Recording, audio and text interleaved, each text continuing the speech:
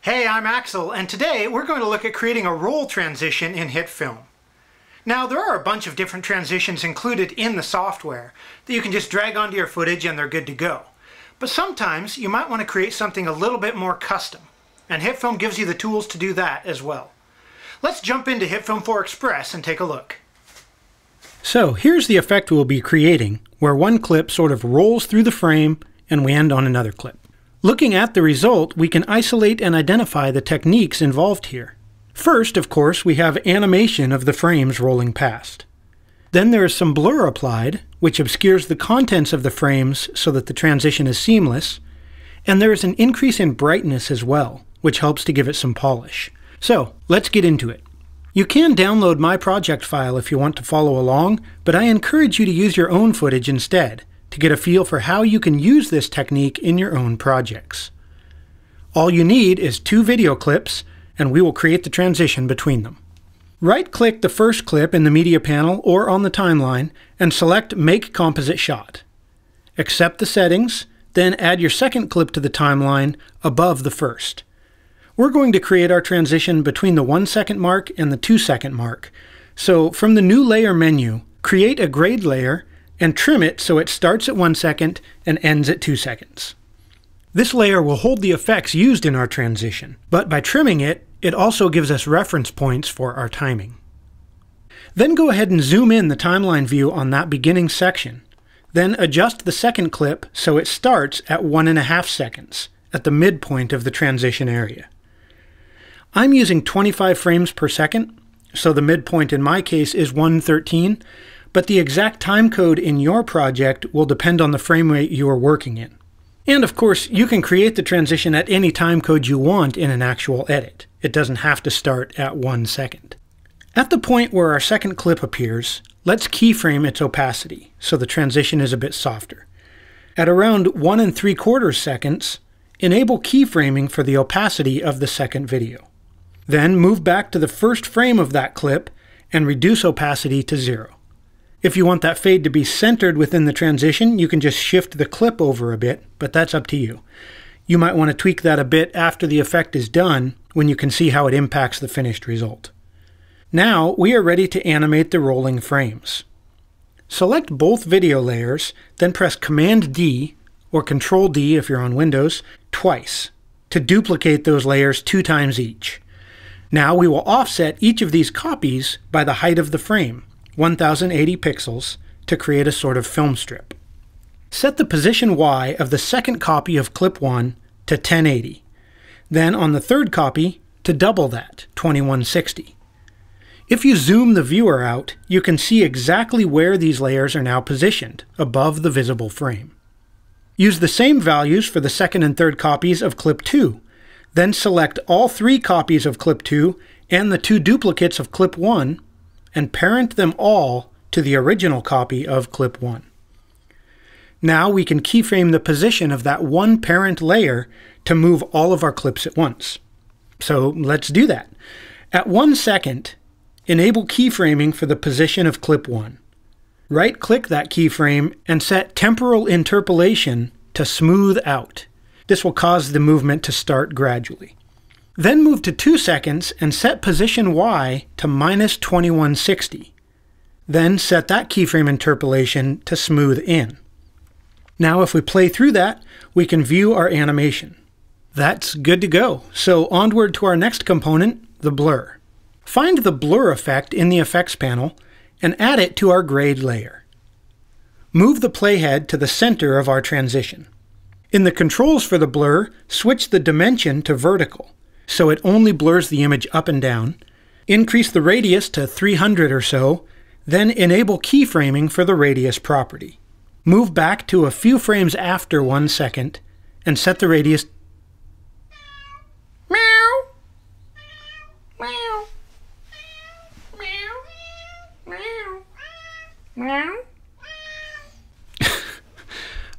sorry about that.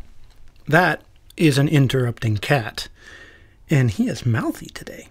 Clearly he felt I needed his input on this technique, and you know what? He's probably right.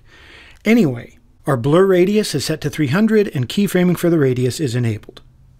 Move back to a few frames after 1 second and set the radius to 0. Then do the same a few frames before 2 seconds.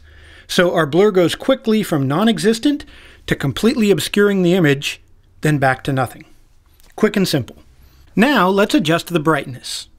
For this, we will use the brightness and contrast effect. But you could also use levels or curves or glow, crush blacks and whites, or maybe you have an add-on that gives you exposure. There's lots of different tools you could use, and each will give slightly different styles to the end result. But for simplicity, I'm using brightness. At the first keyframe of the blur, enable keyframing for both the brightness and contrast properties. Then at the center of the effect, adjust the values to get the look you want. I think 75 for both brightness and contrast is pretty good. Then move to the last keyframe of the blur and set both values back to 0. And now for our next trick, I guess we'll be done. Play the transition back to see the result. Then if you feel like it should be modified in any way, you can fine-tune whichever settings you want. So there it is.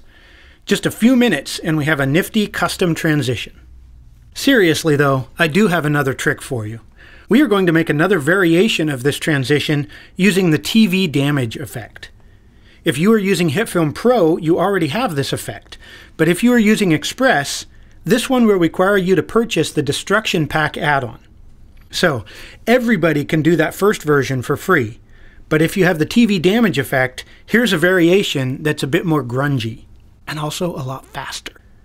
In a new comp, we will start roughly the same way, with our 2 clips on the timeline, and the second clip starting at 1.5 seconds.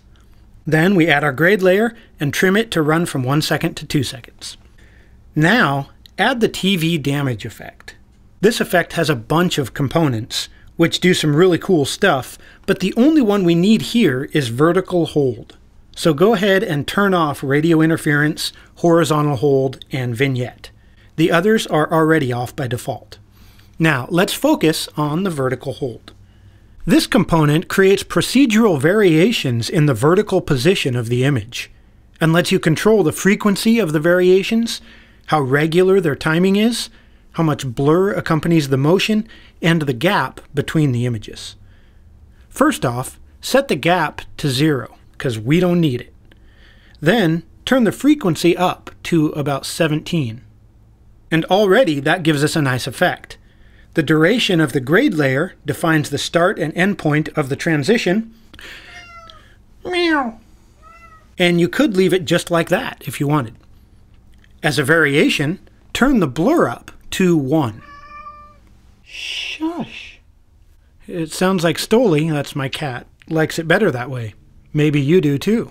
If not, there's no right or wrong here, this is just style. To get more of a rolling effect, like our first transition, let's turn up the regularity around 0.7. Different regularity values will give different results, so feel free to experiment with other settings and dial this in just the way you want it. So this second method is obviously a bit faster to set up and to modify, and a lot of the variation is controlled automatically to give it that more grungy, jumpy style. But if you prefer to have full manual control, or if you just want to use the free software without purchasing any add-ons, then the first method is the way to go. So thanks for watching, and hopefully you find these 2 transition techniques timely and tactical, and the training in the tutorial thorough. Let us know if you find them useful or if there are other similar techniques that you would like to learn. And until next time, I will bid you farewell. And Stoli also bids you farewell. And he says you should subscribe.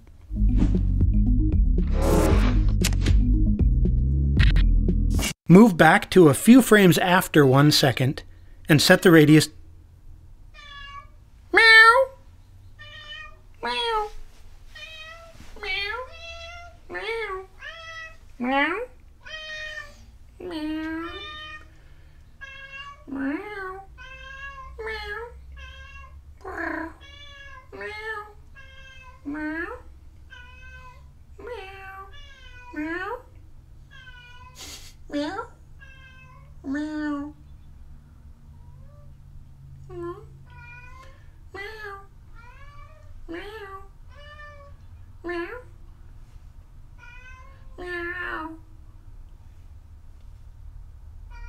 Meow. Meow. Meow.